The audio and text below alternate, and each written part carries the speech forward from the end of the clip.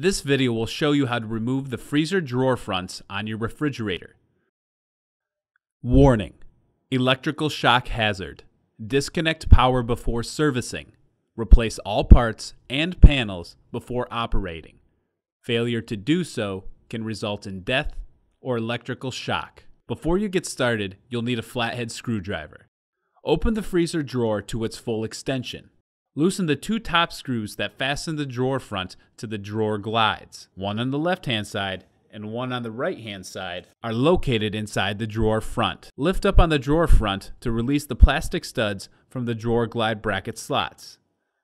Slide the drawer glides back into the freezer.